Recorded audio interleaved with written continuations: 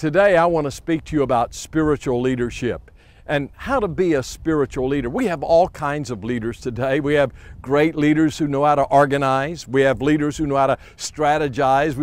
We have leaders who know how to plan and create opportunities. We have all kinds of leaders.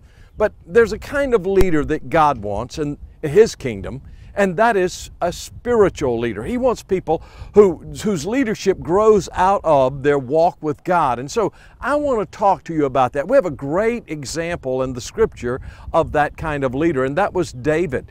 David was called a man after God's own heart because he sought the Lord. And that became the basis of his leadership. His leadership rose or fell based on his walk with God. And when he walked with God, God blessed him. When he didn't, God didn't bless him.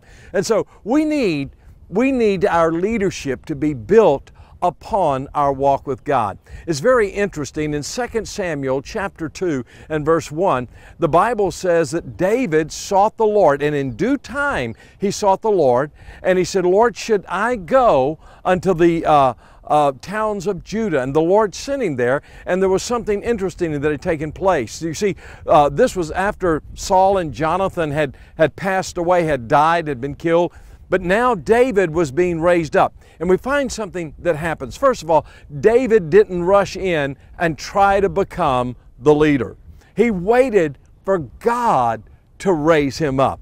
And when God raised him up at the right time, in the due course of time, then God said for him to go back to those towns, and God would raise him up. The second thing that happened, we found that Saul's really power and influence decreased at the same time that David's increased. And at the right moment, at the right time, God raised up David. And so God wants to raise us up, not just us go in and try to create our own leadership. God will do it in His own time. The other thing that I notice about David is that he sought the Lord. He sought the Lord and said, Lord, is this the time? Is this when I should go? Is this when you want me to take leadership in the reins? And God said, yes, I want you to go to those towns. And so what we need to understand is this, that God raises His leaders up. So it's very important for us to wait upon the Lord, to seek His face. And as we do that, God will raise us up in His time and His way. God wants to use you as a leader, maybe in your family, maybe in your church, maybe in your community.